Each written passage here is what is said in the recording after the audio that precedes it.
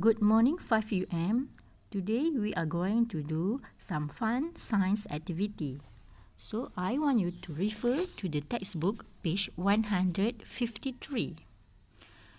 You have to make a lampshade in a creative way using used materials or recycled materials that you have. Use your knowledge of basic sources of materials and the properties of materials to produce your lampshade. Firstly, what you must know about lampshade. The use of a lampshade is to protect your eye from the bulb's glare and direct lights from the bulb in the lamp into the room. So you must think of the materials to choose when creating a lampshade. After finish, send the picture of your lampshade that you have made to the Telegram channel.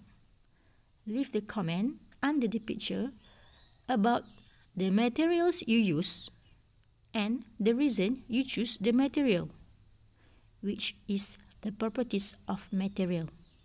For example, number 1, you use ice cream stick to make a lampshade. Number 2, the reason you choose ice cream stick because it is a heat insulator and does not allow light to pass through. Remember, leave the comment under the picture about the 1. Material use, 2. The reason why you choose the materials. That's all for today's task. Thank you.